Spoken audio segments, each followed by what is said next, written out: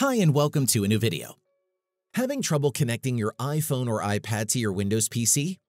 Does the File Explorer show an empty folder, or worse, the iPhone directory does not appear at all? In this video, I will show you some different solutions to fix these issues. Let's go. First off, if your Windows PC recognizes your iPhone but the folder appears empty, try unplugging the cable from your computer.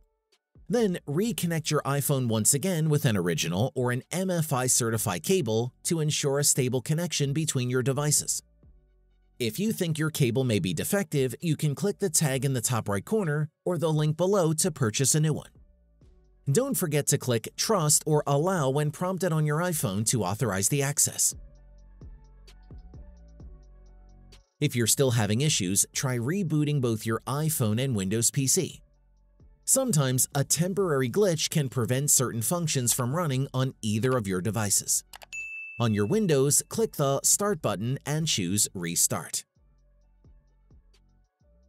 You can also try to force restart your device. This approach is very simple, but it frequently fixes any minor software glitches on your iPhone. For iPhone 8 or newer models, quickly press and release the Volume Up and Volume Down buttons respectively. Then press and hold the side button and release it when the Apple logo appears. If you're using an older iPhone model, you can refer at the tag in the top right corner or find the link to the Apple support page in the description below to know how to force restart your device properly. Another solution is to update specific device drivers on your computer.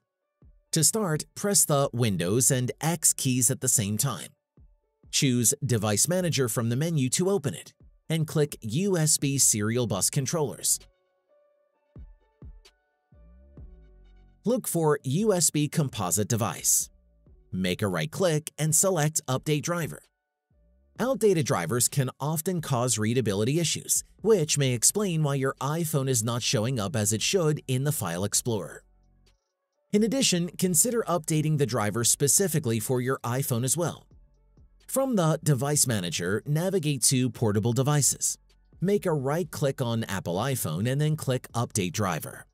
This will fix any software bugs that may have prevented Windows from reading your iPhone.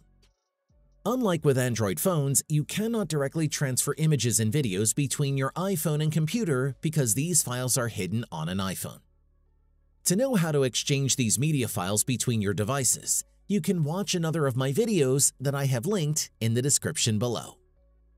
And that's it. If I could help you, feel free to give this video a thumbs up and don't forget to subscribe. Leave a comment down below if you have any questions. See you next time. Bye.